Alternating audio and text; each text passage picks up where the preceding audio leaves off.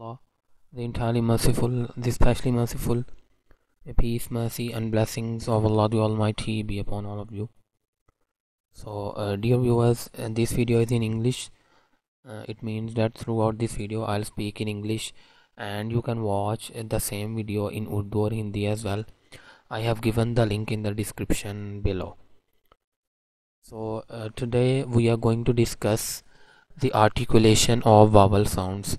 So far, we have discussed about consonants, their places of articulation, their manners of articulation. We also discussed the speech mechanism in the first lecture. So this lecture is important because vowels are actually tricky a little bit, and we cannot understand their places of articulation quite easily as we can understand about the consonants and their places and manners of articulation. So let's start. I'll show you some videos, and I'll try to make this lecture interactive, and I'll try my best that your concept will be clear after this lecture about the articulation of vowel sounds.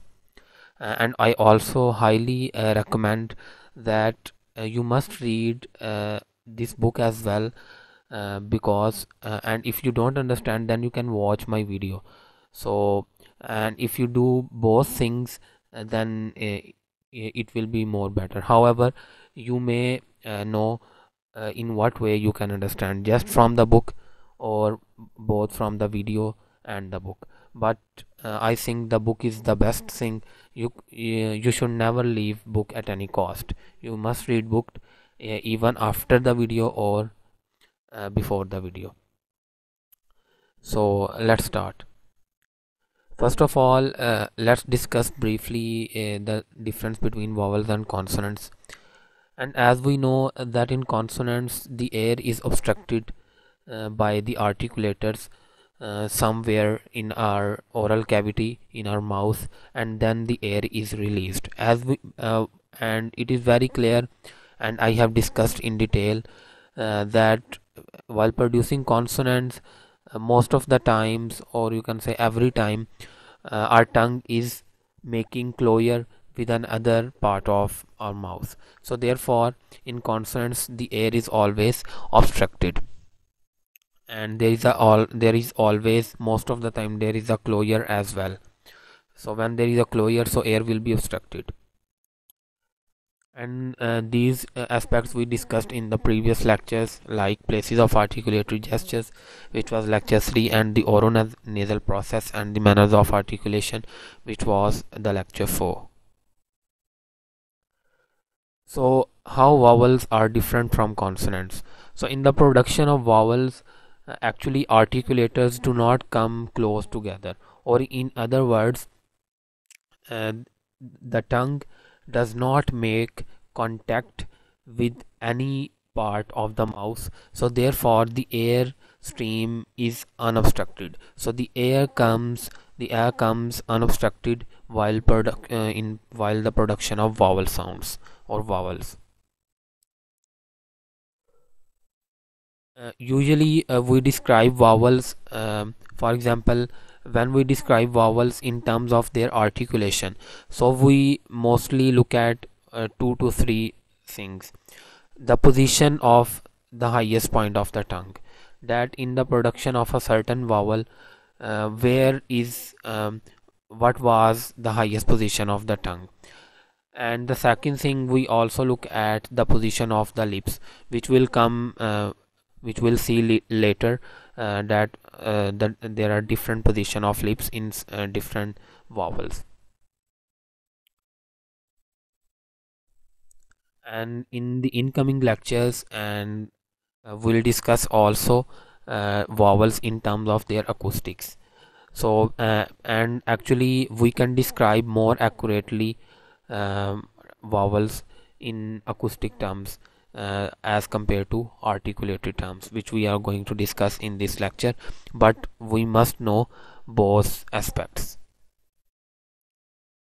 So if you can look at these sounds, 1 2 3 4 5 6 7, and actually in from these 7 words we are going to look at 7 vowels in this lecture. So this is heed, hid, had, had, father. In father we have to look at the first consonant, good, and food. Let me just write the symbols of these vowels, although this is not the topic of this lecture, but just to make sure you some recognition of these. So in heed we have this vowel, and we usually put colons after this to make this vowel long. Heed. In heed we usually have this consonant. Sometimes it is just written as e. Then in head we have this consonant. These are the symbols. Actually, I am not writing the alphabetic letters. I am actually writing the symbols, which will later see in IPA as well. And in head we have this vowel. In father we have to look at the first vowel, because there are two vowels in father, fa and in the. So we have to look at this vowel. In good we shall look at this vowel, and in food we have this vowel. So actually these are the 7 vowels which we are going to look at in this lecture, and we'll describe all of these vowels in terms of their articulation. So if you say these words, you will notice that your tongue and lips are in continuous motion.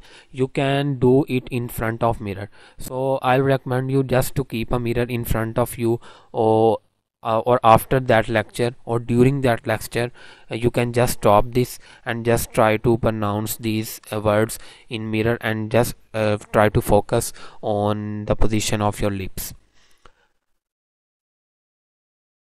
You will see that in all these vowel gestures or in all these vowel articulations, your tongue tip will be just behind the lower front teeth, and the body of the tongue is domed upward. Domed upward means there will be a bulge in your tongue at some position, at some place in your mouth.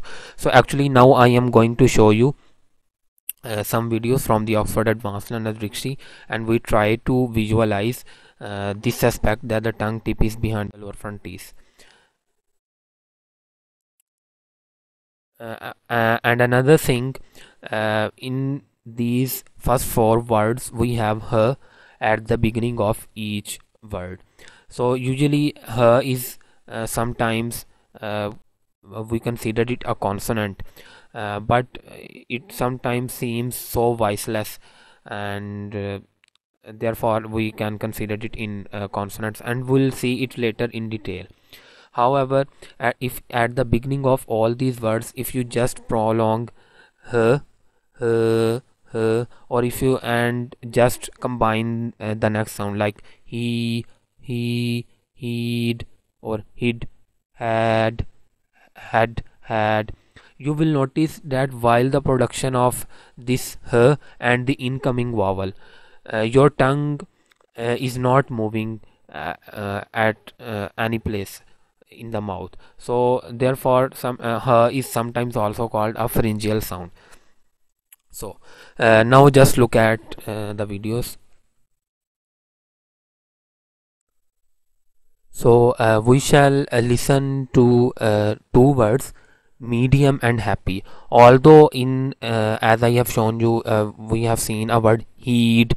So the vowel which comes in heed, e, it is also present in medium and happy, and we have just have to focus on the position of the lips and tongue, and I'll show you.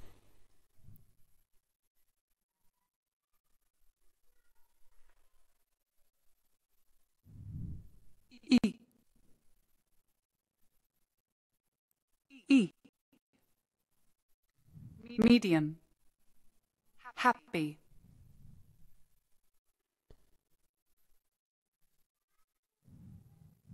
E, Once again. E, E, Yeah, so medium, just focus here.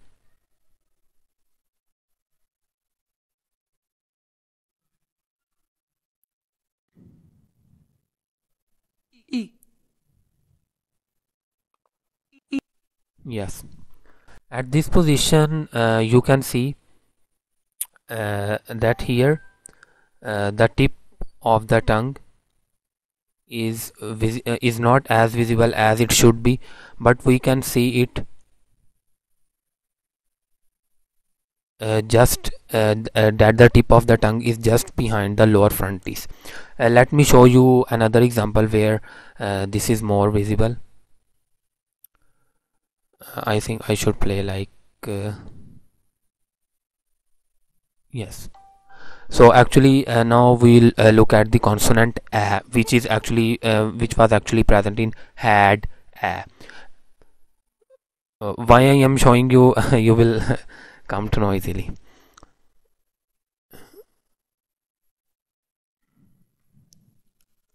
Ah. Yes, this is the correct position, perfect position. So here you can look at the position that the tip of the tongue is just behind the lower front teeth, as we were talking about just now. And you can see that the tongue is actually here is bulging, and there is a dome in the tongue. So or in other words, you can say like this, uh, so there is a bulge like this in tongue. However, the tip of the tongue is just behind the lower front teeth. So actually this is the case with all the vowels which we are going to discuss. Here it is more visible.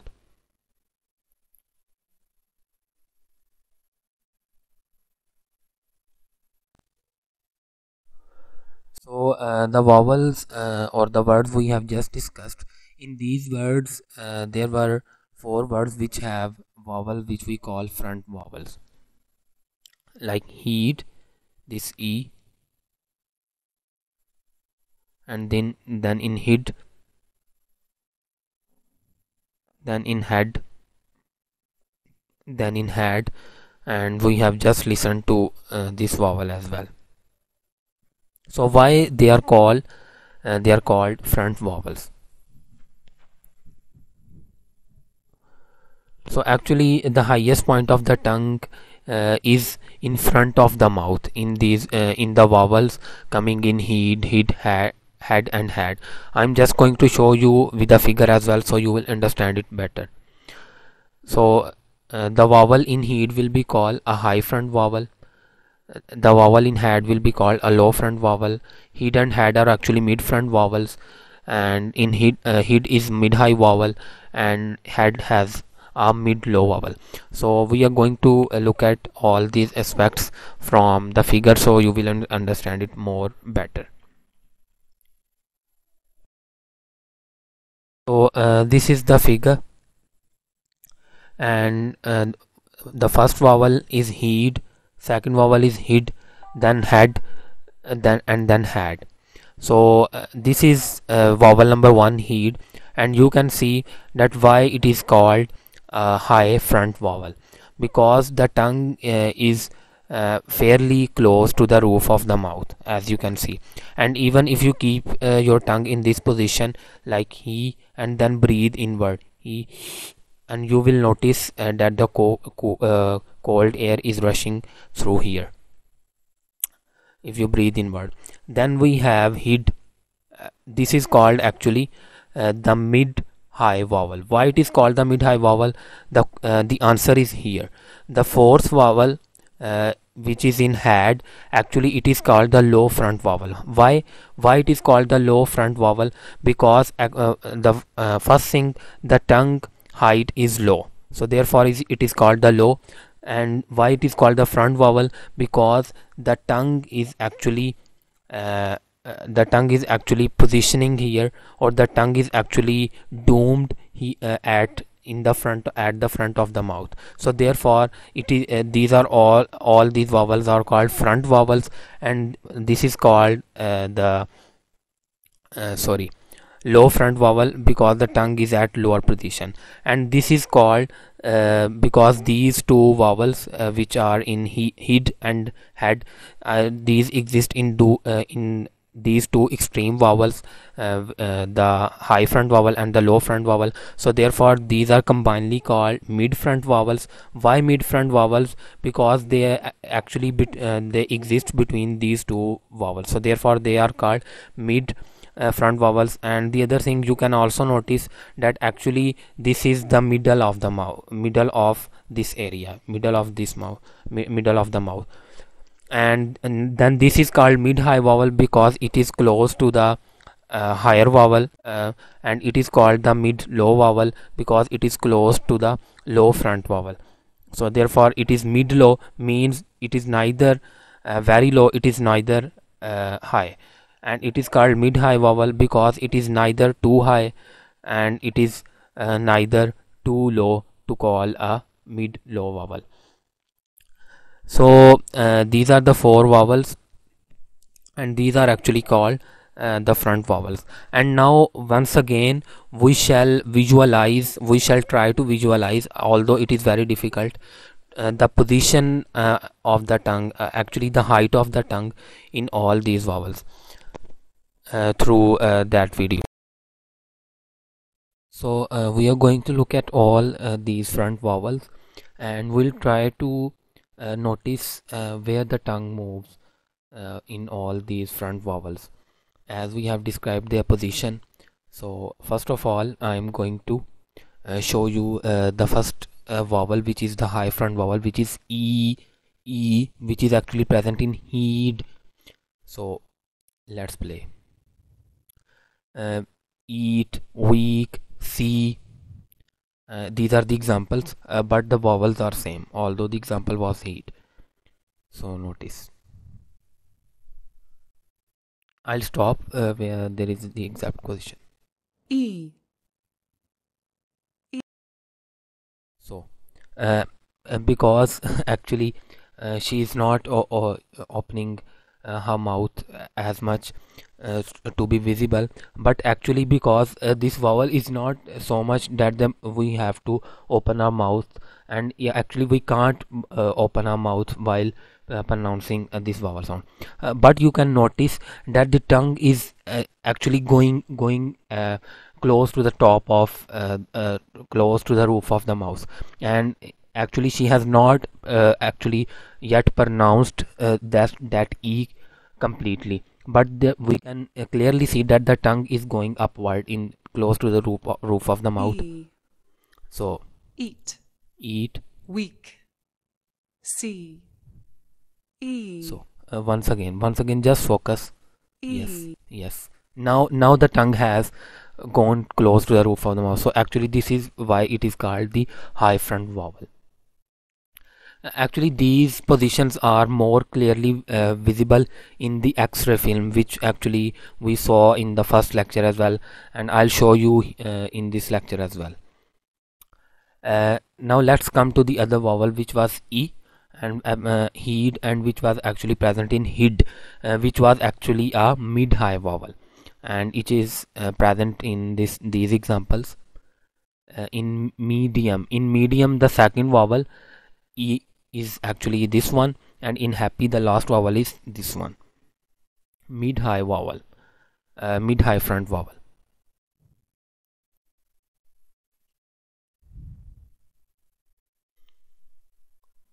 E.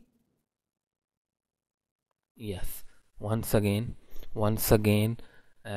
the tongue is not actually, I know that you cannot see, even I cannot see, but the tongue is not going as close to the roof of the mouth as it should be. E. Yes. Medium. Happy. So this was the mid-high front vowel. Then actually we have this vowel which was present in 10, had, which was actually the low mid vowel, low mid front vowel. Yes, low, so this one.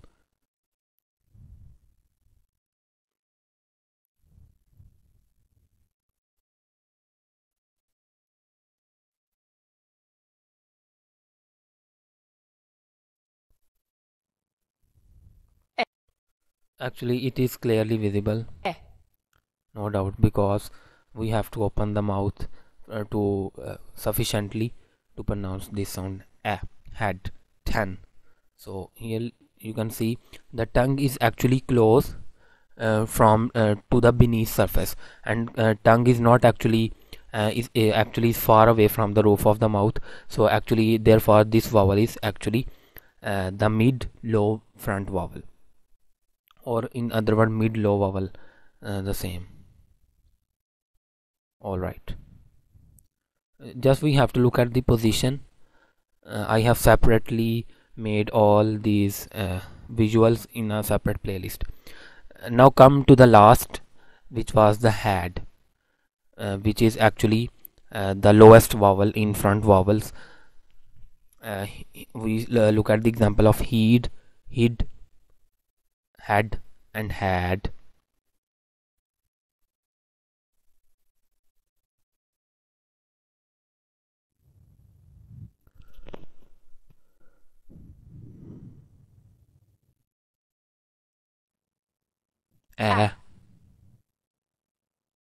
Low. It is clearly had, so it is the low front vowel. You may notice that at face validity, or you can say at this instance, you may be thinking that this appears to be same as was the previous vowel. But as I have said you, actually I am just trying to make a concept that how we can visualize these vowels, because it is always difficult to visualize or to point out the exact position of vowels at the page, or in this way. It is more visible in acoustic terms or in X-ray film, but because it is actually you can say decided, and it is actually proved, and it is actually, you can say, fundamental that this which vowel is the front or low vowel, front low vowel, which is the high front vowel, which is the back vowel. It is decided because it has been proved by all phoneticians. But I am just going to I was just trying to visualize these vowels.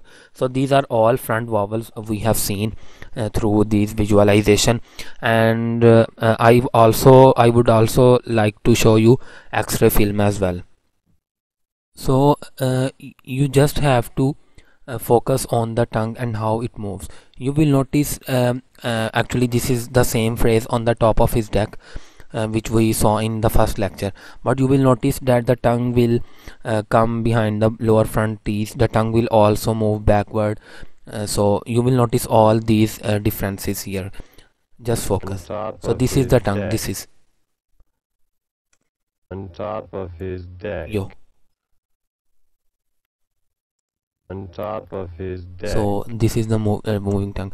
You can also see it again and again, and you can download it from and you can watch it on the website which accompanies this book, A Course in Phonetics, by the name A Course in Phonetics. And now we shall look at back vowels, and the first vowel in father, the second and the vowel in good, and the vowel in food. All these vowels are actually the back vowels.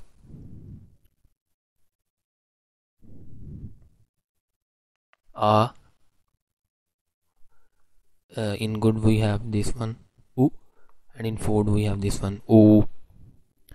So what happens, the tongue will be at its highest position at the back surface of the vocal tract. So tongue will be the tongue height will be in the back part of the vocal tract, and I'll show you through the figure that it is just close to the vocal tract wall, and the vowels in these words are classified as back vowels.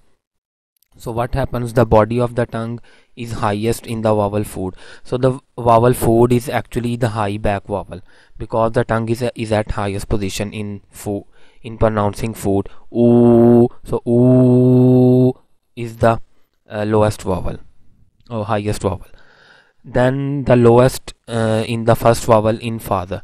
So father, in father, the a is the low back vowel, and this one u, this is the mid high back vowel.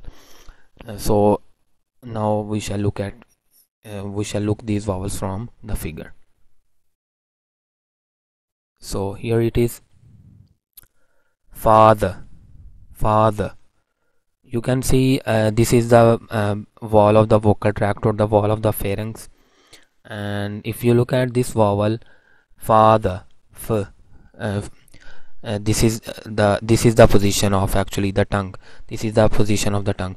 So you can see that as compared to 6 and as compared to 7, it is actually at the lower position, because the 7 is here, 6 is here, and the 5 is here, and the 7 is at the highest position, close to the roof of the mouth, and then 6 is actually close to the back wall of the pharynx, and 5th is actually the most forward vowel. So therefore this is the low back vowel, and this is the mid low back vowel, and this is one is the 7, which is in food, oo vowel. This one actually it is the high back vowel. So now just try to visualize these vowels as well from the dictionary, from these videos once again. So just to mention once again, that's the vowel in father, and this vowel is actually the mid high back vowel. It is not the mid low or something else. It is a mid high back vowel, because it is not as you can say as far away that it can be called as a low back vowel. So it is a mid high back vowel, and this one is the low back vowel. This one is the low back vowel, this is the mid high back vowel, because it is close to the roof of the vocal tract, and this is the high back vowel.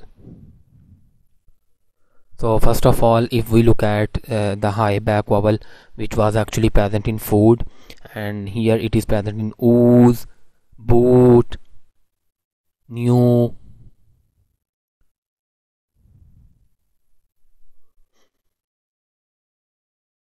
Although sometimes the lips are so round that it is sometimes not visible. Ooh. Now just try to look at it from the other audio.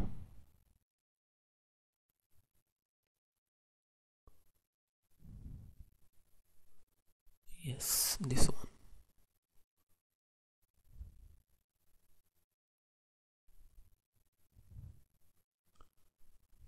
Ooh. Yeah, difficult to look at, but we can. Yes, so it seems that the tongue is going backward in the mouth, and it also seems that the tongue is going to close to the roof of the mouth at the back of the mouth. Then if we look at this is actually the mid high back vowel. Just look at the low back vowel, which is actually present in father, and it will be actually more visible, quite visible, as compared to the other one, because it is an open vowel as well. The mouth is actually quite open in this vowel. Ah. Yes, so clearly visible, which was actually we were talking about in the front vowels. In front vowels, the tongue was bulging, or tongue was making the dome just here, tongue was bulging just here. But now you can see that the tongue is just bulging mean like this. So bulging is just at the back point of the position, and actually it is because it is the low back vowel, and you can say there is a lot of difference. There is a lot of space between the roof of the mouth and between the body of the tongue. So therefore it is the low back vowel. And the last one, which is actually oo, not much difference between this and this one. Once again, it will not be as visible once again, but it is actually a mid-high back vowel as we have described it.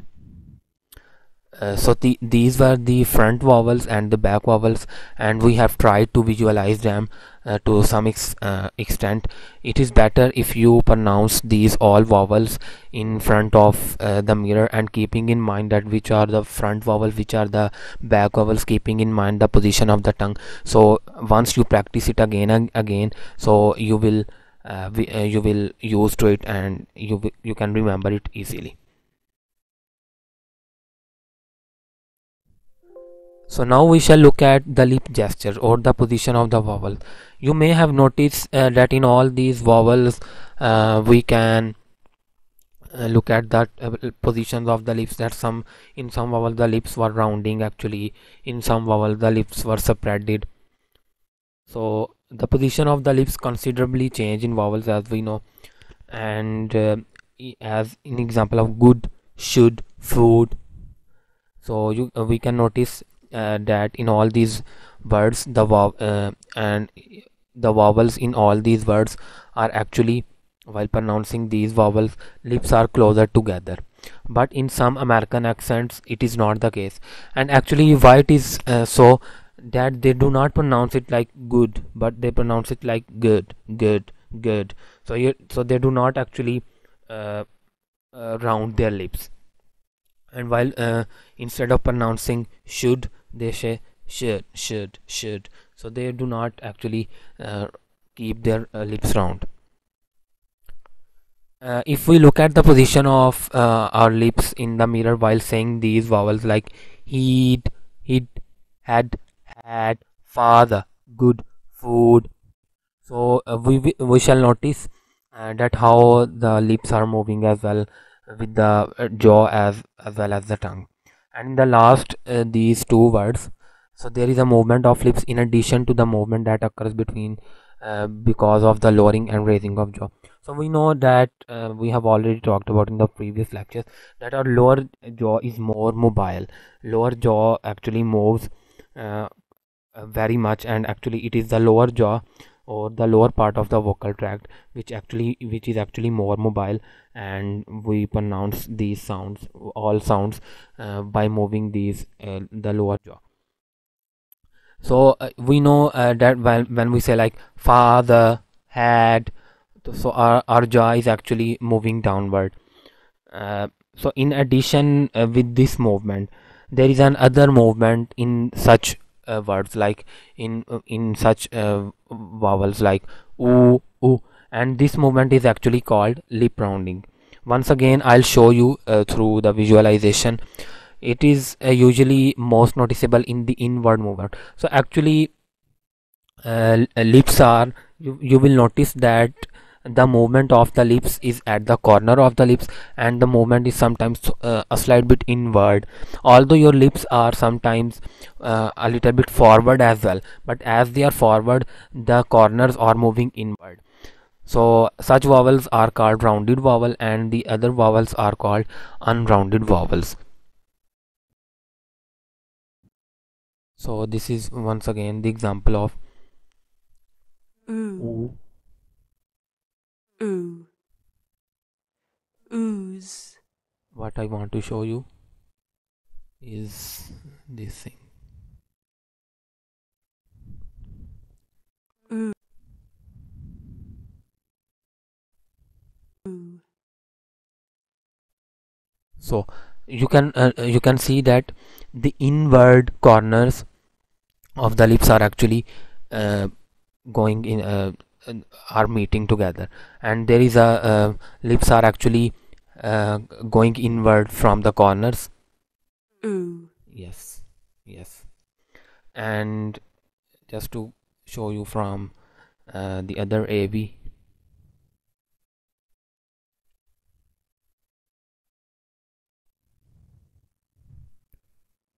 Ooh. Ooh. Yes, once again these corners are moving inward, so therefore such vowels are called the unrounded vowels, and the all other vowels which are not actually rounded, these are called unrounded vowels when lips are spreaded. So just look at in this vowel.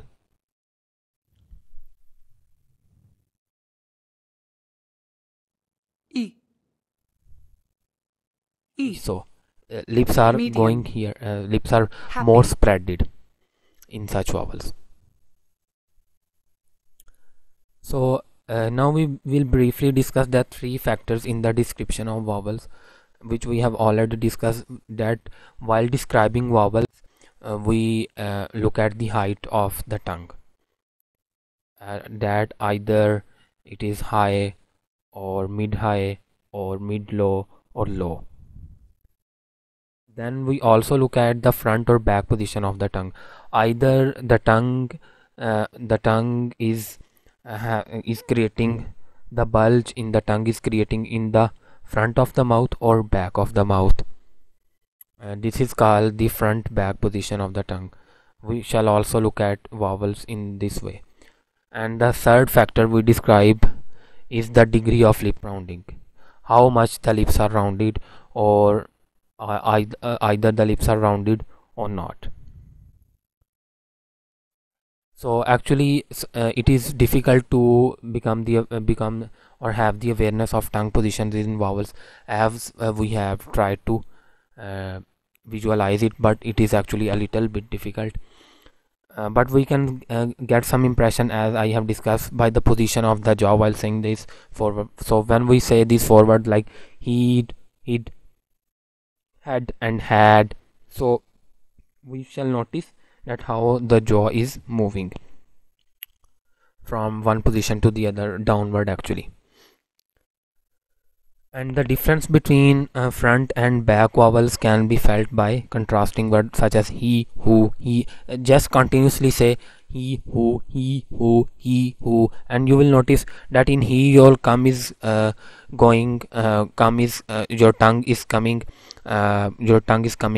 front, in the front of the mouth, and in who your tongue is going back of the mouth. So the tongue going from front to back as you say he, who, he, who, he, who.